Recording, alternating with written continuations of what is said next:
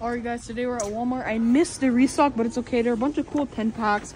This one has a cool exclusive Ford, nice McLaren. We got a Lotus in here. Take a look at all the other ones. There are a lot of them. This one's not too bad, but everyone wouldn't really buy it. Not much in these 10 packs, but not too bad. Oh, we got the Lotus right there. Anything in here? Oh, we got an NSX. This one's not too bad. It's got a pretty good ratio of real cars and fantasy cars. But yeah.